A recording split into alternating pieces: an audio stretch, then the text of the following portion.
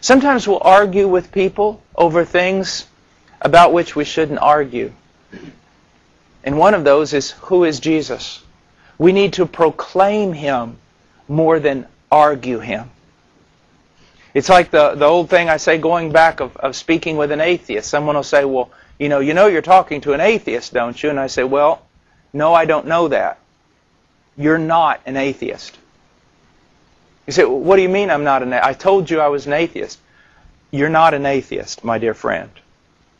Now, you may think you are to some degree. You may try to convince yourself that you are. You may tell everyone else that you are.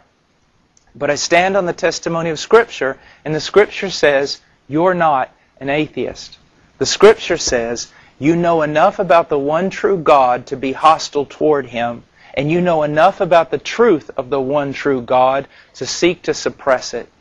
That your heart, your mind, your conscience, whatever you want to call it, is screaming out to you, God.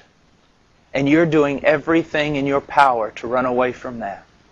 So we proclaim the Scripture. We proclaim Jesus is Lord. To go to a person and say, you seek to live as an autonomous creature, to be independent and free, but you will never be free. You will never be autonomous. You have a Lord, and you must acknowledge that and submit to Him. You must.